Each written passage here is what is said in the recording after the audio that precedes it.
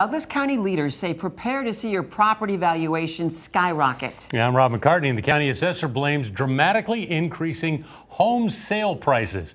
2016, the median close price for a home was about $160,000. Okay, fast forward to 2021. That number was close to $260,000. KETV News Watch 7's Michelle Bandura spoke with a realtor who says that's if you can even find a home that's for sale. Michelle. Well, Julie and Rob, knock on any door in any Douglas County neighborhood and the homeowners will answer and tell you they are bracing for higher property valuations again, thanks in part to what the Douglas County Assessor calls bidding wars between people who want to buy the few available homes on the market right now.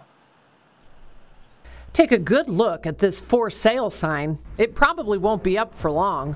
I tell my buyers that if something comes available, we have to jump. Realtor Julie Schaefer has been an agent for 21 years, and she says in this seller's market, buyers need to get creative and have cash. We're having to bid $20,000, $30,000, $40,000 over and cover differences because we know it's not going to appraise. So buyers are having to come up with this kind of cash in order to win a home. At last check in Douglas County, there are 335 available homes, which includes new construction, condos, and townhomes. The number usually stays around 1,100. It's crazy.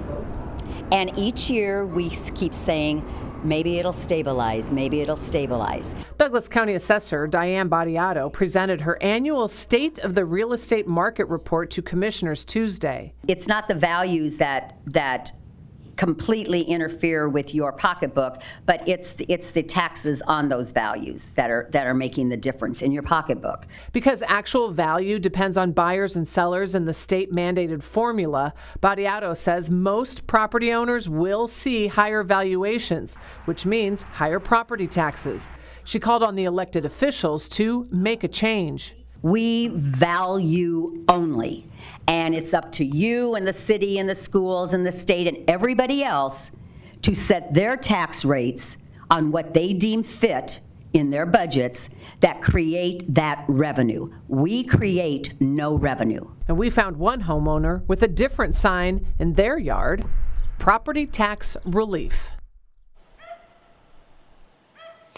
And that's what everybody wants. Badiato says that the appraisers are currently in the preliminary stages, and if you don't like what they come up with, if you want to contest it, she says bring all your proper documents down to her office and they will take a look at that valuation again.